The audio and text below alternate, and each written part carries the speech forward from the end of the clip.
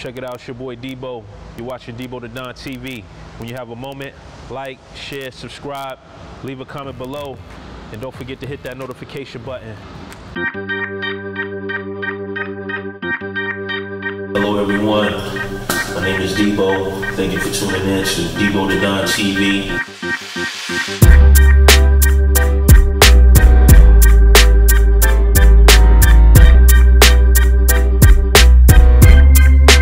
Debo the Don TV.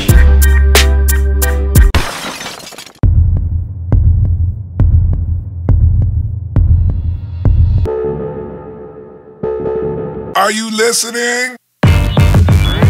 Well, you know, you mentioned, you know, having a good time and, you know, in private conversation, you said that, you know, in your day, people weren't switch scary. Yep. More recently, you had made a comment on Facebook where you said that, why is it when someone is filming, you know, a caravan of lowriders, no one hits their switches. Right. And you got a lot of backlash from it. A lot of people came in, they attacked you, they went for the jugular, but they also went for the gut. You know, what is your views on that as of right now with the current lowrider population here in Florida? What do you feel like it needs improvement in that area? Well, first, I'm glad to see lowriding making a resurgence. Yeah. In Central Florida and South Florida, over on the West Coast, everywhere in Florida is really coming back. But the majority of what I see, man, the cruising game just isn't the same, man. Like I said, cats just seem like they're scared to get on a switch out here. Yeah. I don't think you need to be fly hopping everywhere you go, but again, I'm a videographer. I mean, I do automotive videos, automotive photography, and we love that content, man. I mean, and you give me some content, like D, let's say you coming up in your Cutlass, yeah, and you're cruising, you see me filming, and all you gotta do is tap that front switch, yeah, man, I'm gonna shout you out all over the place on my video. Yeah. You know, it's gonna give you that's your 50 minutes of fame or whatever, you know? Back in the day, man, 90s, we were on our switches. We were clowning, dude. We were having fun, and we didn't give a shit about the cops. Now, some guys on that comment, or in that post, made comments about, well, you know, we got Class A CDLs, whatever. That's cool. I get that. Mm-hmm. If you got a Class A CDL and that's how you make your living to provide for your family, I don't have a problem with you not taking a chance on getting your CDL revoked. I honestly don't have a problem with anybody that doesn't want to hit the switches. I just have a problem with not hitting switches and calling yourself a lowrider or being in the lowrider game. Isn't that what lowriding is? Yeah. Getting out on the boulevard, clowning with your shit? Yeah. I mean, that's what made me want to do it. Seeing the Chinks and Chong, seeing Dr. Dre None But a G thing. Yeah, exactly. You know, looking at the early Eazy-E and then /NWA videos, just seeing the cars boom, boom, boom, you know.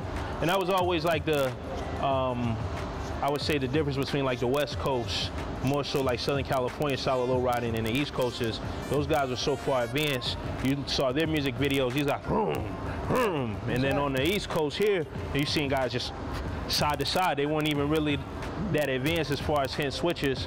And we went from that to now where we got up to speed where people are, you know, maneuvering at a high performance level, but then it kind of like took a step back. Yeah, it's just, I don't know, like I said, I mean, they can do whatever they want. It's not my job, and it really isn't my right or responsibility to tell you, hey, hit your switches. Yeah. But I just love to see lowriding come back to its fullest capacity. Okay. You know? Yes. Now, I want to ask you a few questions in regards to your experiences being a painter. Okay. You mentioned that, you know, you started off doing candy paints. Now, how long did you paint for? What were your greatest moments painting, and then what was like your most discouraging moments where you felt like, yo, I don't even want to do this no more? Which is kind of where I'm at this point. Yeah.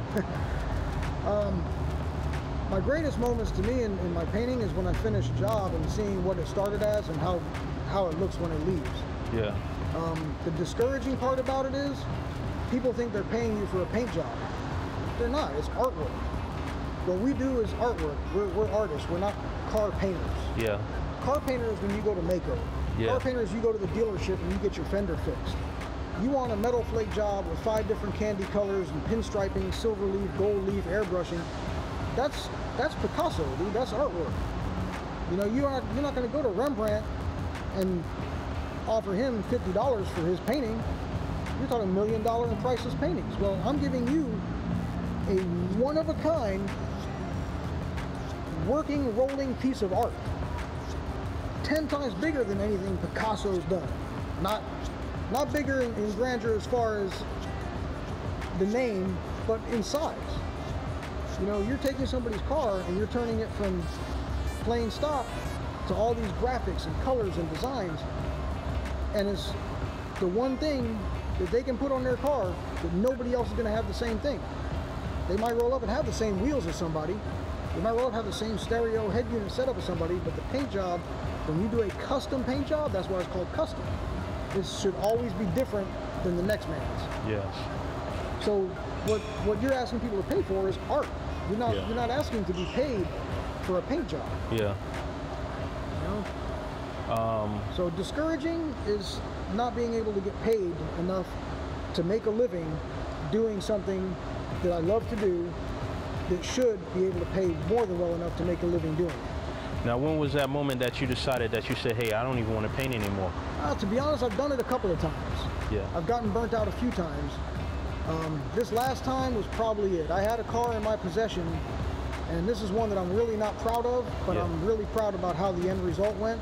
Because one thing I always do is make sure that when a car leaves me, no matter what the circumstance or situation was, me and the owner of that car are satisfied with the outcome. Mm-hmm. I had a car in my possession that me and another shop took in.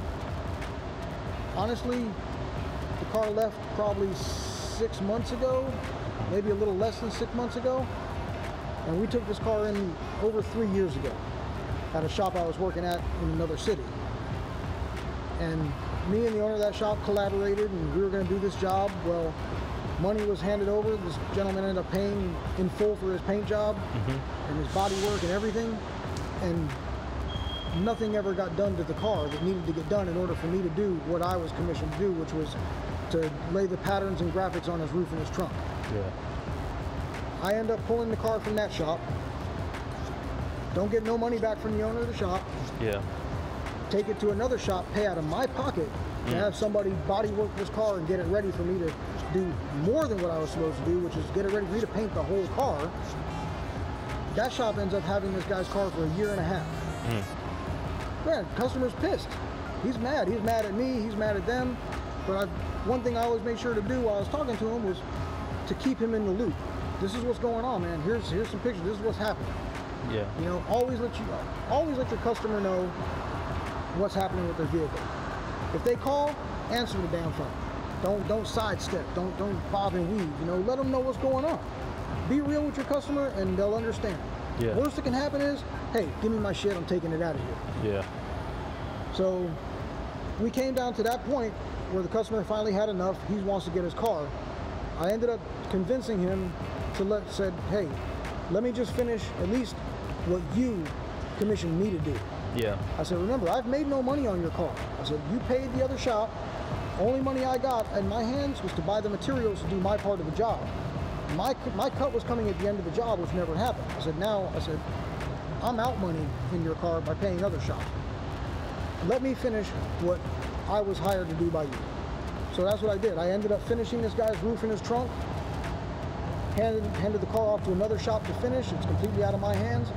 The phone call I got from the owner of that car after he finally got to see his car, he goes, John, I don't give a shit about anything else on this car that didn't go right. You went so far above and beyond what I expected you to do on my roof and trunk. He goes, I'm speechless. I don't even know what to say.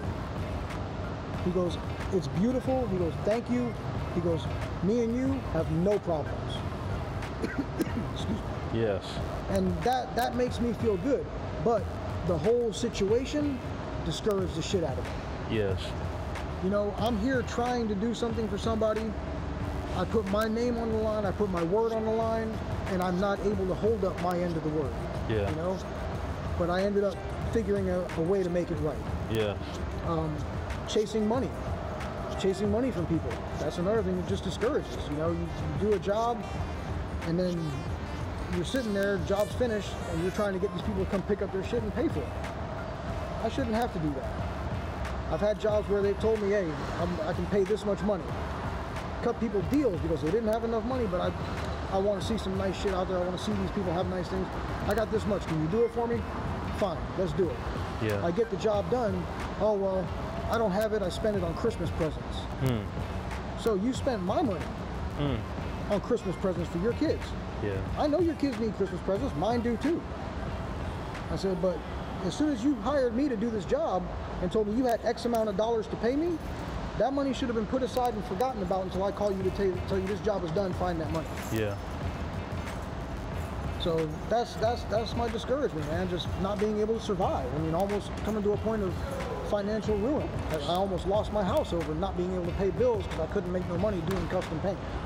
So just being in an economical deficit, painting cars and dealing with unreliable customers, you just kind of burnt out. I'm just burnt out. Now, I want to ask you, what projects that you were responsible for got international coverage? Yours and then also customers as well. Well, I've had a couple of cars, one car in Lowrider magazine and one car in Orly's Lowriding. I'm not responsible for doing any of the actual work on those. It was before I was painting or doing anything. Yes. Again, this was Anthony from Rhodes Auto Works that took care of those. It was a, and again, I'll get clowned for this, yeah, but it was a '94 Honda Civic. Okay. The original paint job was a candy lime gold, patterned out, 13-inch McLeans, yes, white wall tires. I hadn't gotten to the point of hydraulics and stereo. It was literally just a car with a paint job and rims, but it made Orly's Lowriding. That car, a few months later, got sideswiped. Ruined the paint job. Ended up taking it back to Anthony. He did a multicolored flake. I want to say it was 12 colors, all patterned out on his car. I had a guy named Chris Cruz out of DeLand do an airbrush mural on the hood, and Anthony did the paint job and put a black rag top on it, bought a set of chrome and gold roadsters and some white walls, slapped it on, took it to Miami. It made it in the magazine and took best multicolored in the show. I believe that was in '95 or '96.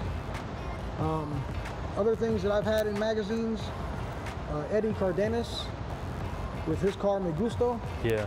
Eddie used to be in Uso. Used to be in Uso, right. Now he's with Traditions Car Club. Hey, shout out to Eddie. Love you, brother. That's my dog. Yeah. I did his Regal, and that car to this day, when it comes out, and this is 13 years ago, I believe it's been at least since I painted this car, it'll come out today and still win Best of Show when it pulls out to a show.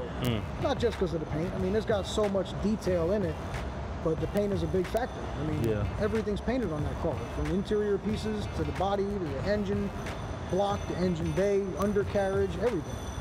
Yeah. So you know, you talk about a car that's a vintage paint job that's still coming out crushing shit when it comes out. Yeah. Did a motorcycle that was basically it was put on display up in Panama City, Florida, and it was the cover bike for their Panama City Beach Bike Week for 3 years in a row. Okay. It was called the Fallen Heroes bike. This bike was badass, man. Fully molded bobber, candy root beer bowling ball with like 5 different colors of flake underneath the candy. Had gold leafing. Had some camo paint work done to it. Yeah. Had some airbrushing, and it had names of a bunch of soldiers that had passed away in battle. Interesting story about that is people would always ask, well, how did you decide whose names to put on there? You know, you're missing people, so you can't put every. Well, obviously, I can't put every name of every fallen soldier, but the bike being called Fallen Heroes, so kind of the way we did it was just. My airbrush artist found a registry of names of soldiers that had passed away in battles. Yeah. And pretty much he closed his eyes, put his finger down, whatever name it landed on, that's the name he put on there. And did a whole list of names, like an airbrush scroll on the top of the tank. Yeah. Really, really nice work. Now, you've painted both cars, you painted bikes. Have you painted any lowrider bikes during your time as a painter? The only lowrider bike I ever painted was my son's. You painted your son's? Okay. Painted my son's lowrider bike. Okay. Now, currently you say you're on a paint hiatus. Semi-retired. To some point, yeah. All right, so just get us up to speed to what you're doing as of today. As of today, employment-wise, I work for a company doing, of all things, painting. Yes. Painting power boats. Okay. Great job, a lot more money. I don't have to chase my money. It's there every Monday. Yes. And it's good money.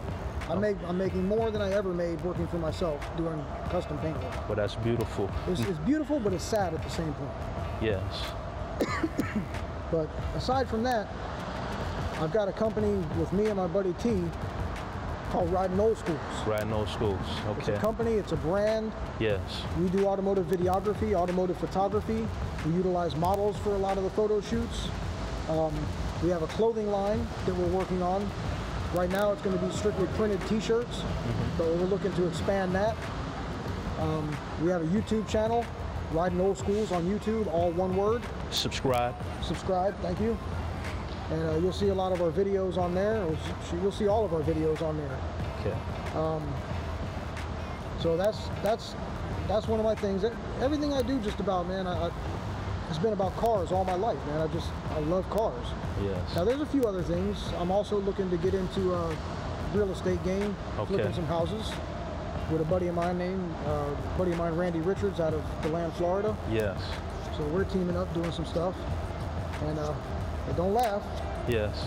But when I find some spare time, I go out in the woods and hunt for snakes. Yes. I love that shit, man. It's just fun. It's nature to me, man. It's my quiet place, man.